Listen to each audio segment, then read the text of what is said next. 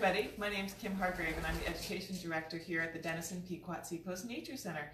And I'm really happy today to talk about one of my favorite mammals, which is the American beaver right here.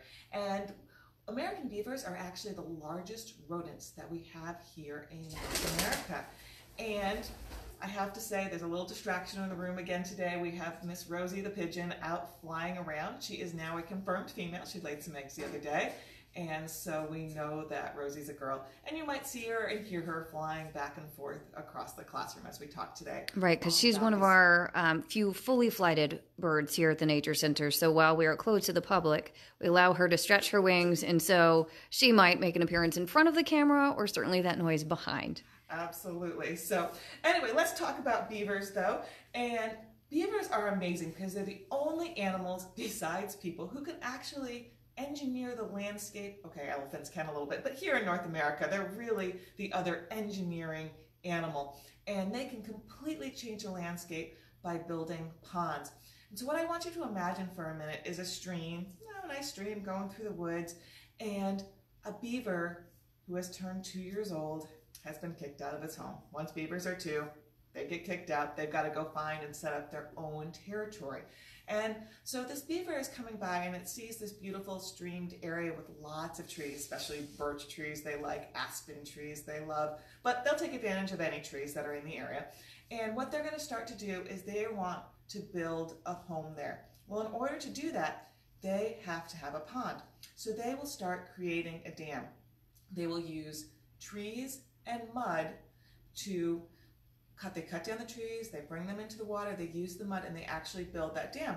And so that means all the water that's coming down the stream starts to get blocked up. And as it does, it floods. You can imagine when you put the plug in your bathtub, the water starts to fill up. Well, the same thing happens here at the stream. And as the water spreads out, it creates a pond. Trees that they haven't cut down will eventually die because they're flooded in that area. And you actually get a new pond in the woods, a totally different environment than the fast-moving stream that used to be there. And that pond will actually invite other animals to live there. So the pond that the beavers build, bullfrogs will move into, fish might eventually end up in there that used to be in the stream, newts, type of salamanders, different birds, ducks, all those things, all those animals move into this new environment. So they've created a home not just for themselves, but for lots of other animals. Now, once they have that pond, they need to build the home that they live in, which is called a lodge. So beavers do not live in dams. They actually live in lodges. And the lodge is a big pile of sticks that has its entrance underneath the water. So when you look at that big pile of sticks in the middle of a pond, you're like, I don't see any doors, but the doors are underneath. And the reason why they want to have their lodges in the middle of that pond is they want the pond to be deep enough so when it freezes in the winter, they can still get in and out underneath the ice. The other reason why to have your door under the water is it cuts down on the number of predators that might come and try to find you. So the only predator that might really get into a beaver lodge directly is this guy right over here, which is the river otter. So river otters will sometimes sneak in to beaver lodges, but they're pretty much the only animal that can do that. All right, so if you take a look at this beaver here, he's got a lot of great adaptations for living in a pond. And one of the first adaptations you're going to notice on this guy is his fur. He's got this beautiful, thick, dark fur right here. This fur is waterproof and it keeps them warm. Remember what I said? I said that they're going to go out underneath the ice and swim around. I want you to think about that. Swimming in a frozen pond underneath the ice. It's going to be really, really cold. And this fur will actually keep them warm. It's one of the densest furs that we have here in North America. And if you look carefully at it, you're going to see that the fur has 2 layers. It's got these long pieces of hair right here on the top. And then underneath, when I go like this, you're going to see this fuzzy fur right here. This fuzzy fur keeps the beaver warm. And then the oils that they put in these long hairs actually makes it waterproof. So I want you to imagine you throw your nice warm sweatshirt on and you put your raincoat on top so that you're warm and dry in a rainstorm. Well, that's what a beaver fur acts like. So their skin actually doesn't get wet when they're swimming around underneath the water. Now, if you like to study American history, study beavers. Because of these thick pelts is what led to westward expansion here in the United States in the early 1700s and 1800s, is why people were looking for these pelts.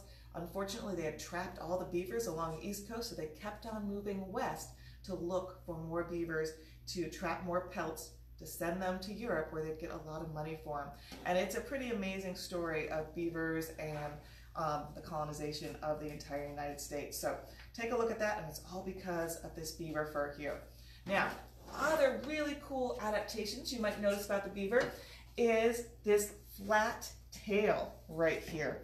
The tail doesn't have any fur on it, and despite all of the cartoons and things like that that you see of a beaver slapping their tail down to put the mud on their dam, that doesn't happen in real life. What the beaver uses its tail for is two things. One, it helps them steer when they're swimming, and the other thing is if there's danger around, they actually will take their tail and they slap it on the water, and that splashing sound warns the other beavers that live in that group that there's danger around. Now, the other beavers that are living with them, it's mom and dad beaver, and they usually will mate for life, and then it is their kids. They tend to have 2 to 4 babies a year, and then the previous year's kids, who are about 18 months old. And again, it could be up to 4 of them as well. But in general, it's usually, 2 babies, 2 yearlings, and then mom and dad beaver in one particular lodge. They are very territorial beavers, and that's because there is a finite resource of trees in that area. Beavers, despite these crazy sharp teeth, are complete herbivores. All right, so beavers do not eat any kind of meat. They only eat plants. They're going to eat parts of the tree. They're going to eat leaves, and they also eat aquatic plants.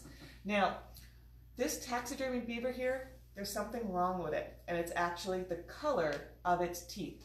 Beavers do not have white teeth.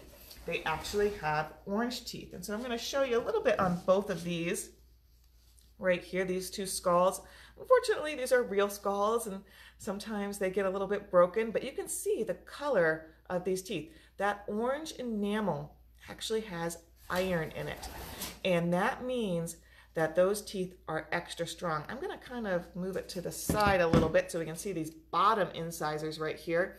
So what happens is the iron part wears down slower than the regular tooth part. So you actually get this chisel shape, can't even say it, the chisel shape, and that actually helps the beavers to be able to cut down the trees. All right, so remember— Can we jump in with a question? So we had a great question from Emma, who's age 10, who wants to know what size log they can carry, cut down and carry. All right, so these little teeth, I was actually out yesterday and discovered a new area with beavers near my house, and one of the trees that they were trying to cut down, I would say, the diameter was probably 20 inches. Now, I've seen them cut down trees that big. They can't cut that whole tree down and then carry that whole tree off. They're actually then going to take the smaller branches and move that into the lodge. So some of the big ones that I've seen, though, you can take a look at this one that I got out for us today. You can see it's as big as me, and a beaver could definitely move this. If you're ever near a beaver lodge, look for what we call slides, or areas where beavers are actually bringing the log down into the pond. You'll see it looks like a little trail right down to the edge of the water, and the beavers are using that to actually push and pull all of these branches to their dams and to their lodges. Ooh, we have a great question that's also from Emma and her mom, Cheryl. If they have iron in their teeth but do not eat meat, how do they get the iron? So, just like we can get iron from plant sources, so can beavers. So certain plants will have iron in them. That's how they can get that. Now remember that beavers are rodents, and their teeth are always growing. So their teeth actually extend all the way back into the top of their skull and way back here into their lower jawbone to about right here. And as their teeth wear down, more of their teeth come up. If for any reason a beaver didn't have the ability to chew, it would actually be really bad for the beaver. He could get hurt with his teeth growing. It's just like when you have a rabbit, or not rodents, but they still have that similar tooth growth. You know, they have to sometimes be filed down when they're in captivity. All right, so absolutely amazing teeth right here.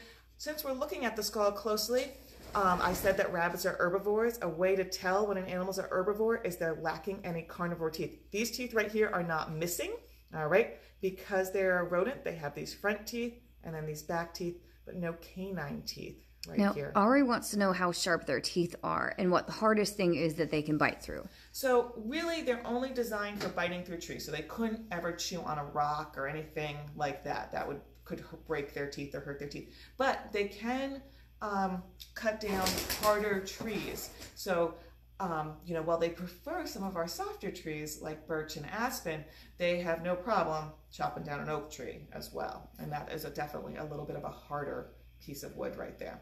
Now, as we go back to the mount over here, we have a question from Amy who would like to know how robust they are. She said they aren't quite as robust as the taxidermy beavers suggest, right? How big are they? So there actually is a really wide range in beaver weights.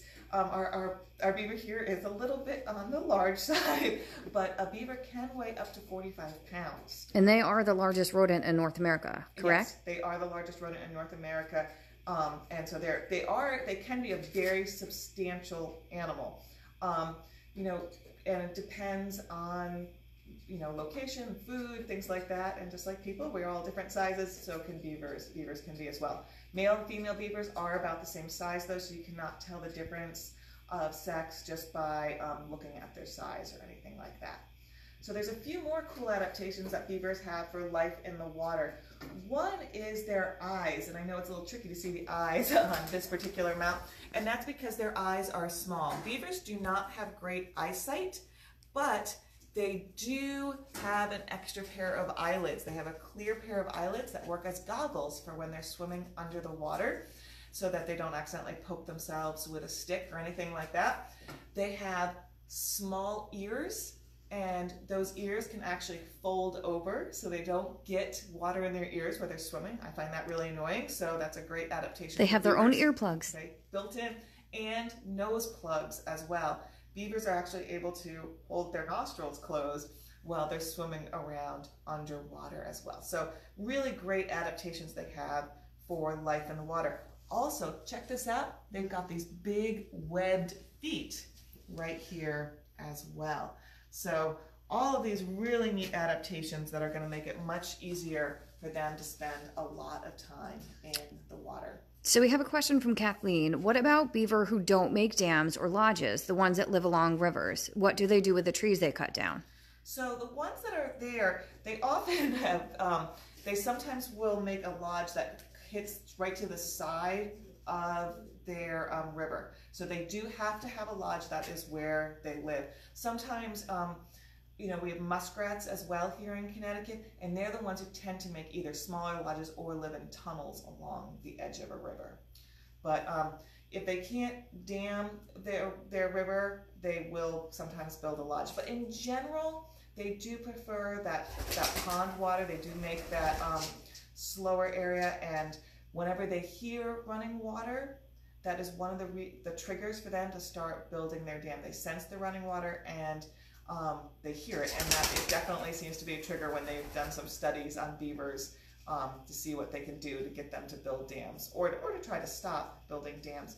One thing that's really important to know about beavers is by the middle of the 1800s, there was no beavers left in Connecticut. They were extirpated from the state, and they were reintroduced starting in, I believe 1914, 1915, the first pair was reintroduced to the state. There's Rosie says hello. And since then, the beaver population has expanded here in Connecticut. So we have a pretty robust beaver population. If you like to see beavers, it's a little tricky because they're actually nocturnal. So beavers are awake during the night. And I have to say, As many times as I go out and visit places with beaver dams and beaver lodges, I've only seen a beaver once actually swimming around. So it can be a little tricky to see them, but you can see their signs everywhere. So if you live in Groton, Pequot Woods is a great place to visit. If you live out in the Salem Lime area, Walden Preserve, which is the Salem Land Trust, is a great place to visit. If you're out in North Stonington, I've seen them along the Blue Trail system out there. That's actually where I got to see my beaver swimming around. So, so lots of great places to go look for beavers in the area. The other fun thing to do is actually to try to build a little beaver dam.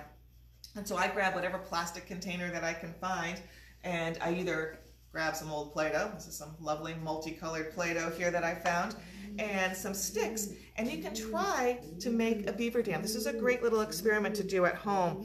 And so beavers, what they'll do is they'll take sticks and they'll stick them into the soft mud at the bottom of the pond, and then they'll stick some sticks in, and then what you do is you can definitely build upon this one. This is just a little start that I had, and you can do some tests and see how long it takes for the water to run through your beaver dam. You can tell I didn't do a great job there, but see how the water is starting to run through. But you can build a better one and see how long it takes for the water to seep through the dam. Great use for that multicolored clay after being used for several projects.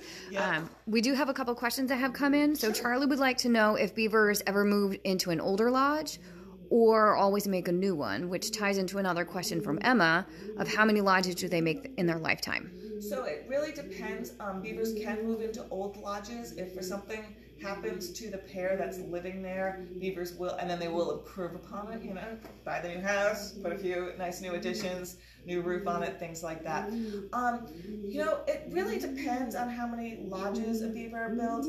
Some of the ponds that I've been to do have multiple lodges, and it depends usually on the number of beavers that are living in that particular area, and if something happened to one of the lodges, they might build another one. So one place that I go visit, I can see 3 lodges there, but that doesn't mean there's 3 different groups of beavers living in that one pond. Okay, and Becca would like to know how old beavers can live for.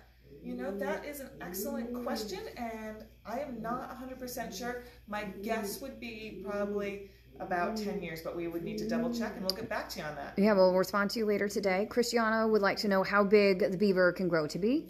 So this would be a very large beaver, but about max weight is about 45 pounds here for beavers. Okay, and Emma would like to know why they have webbed feet. Is that to help them swimming through the water? Yes, that is absolutely to help them swim through the water. And it's a little tricky to see on this particular map, but one of their toenails actually has a slit in it, and they're able to take oil. They have a special gland near the base of their tail, and they take oil from it, and they actually comb it into their fur. So that actual toenail works as a comb for their fur, and that's how they get the oil, you know, all the way up into all the different pieces of their fur, which is pretty neat. The other thing that beavers have that's a great adaptation is their sense of smell, and that's how they mark their territory, so that they know when a new beaver is coming in the area. That beaver knows, oh, that lodge is all set, doesn't need another beaver at it, is by those scent mounds. And so you see these little mounds, and they actually put scent on them, and that's how the beavers communicate with each other.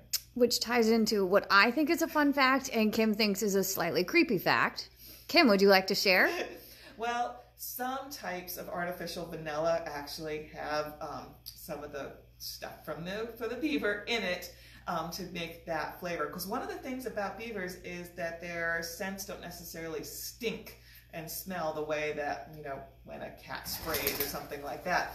And so for some time, people have used that for an artificial flavoring. So you may be more inclined to go for that pure vanilla moving forward and look at your ice cream a little differently. We do have a question from Amy who would like to know, why do beavers leave their lodges?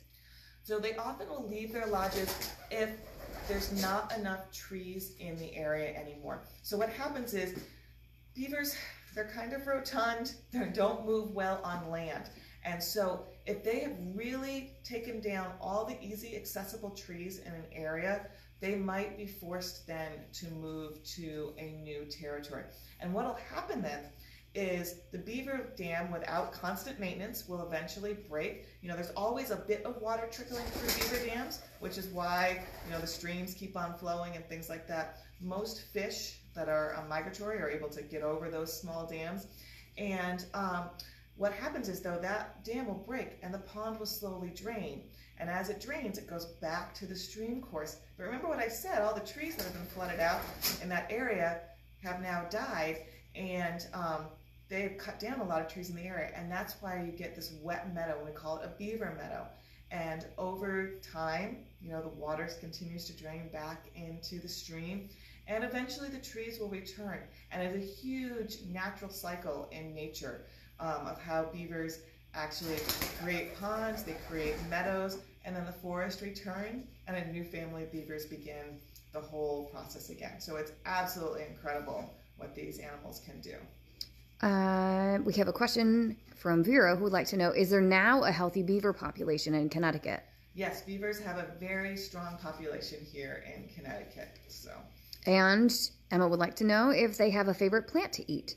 So, like I said, birches, aspens, apple trees also can be some of their favorite types of wood to chew on. And when you think about that, like, I like black birch a lot too because it smells like wintergreen, has that nice scent. So does yellow birch, which is a very common wetland tree.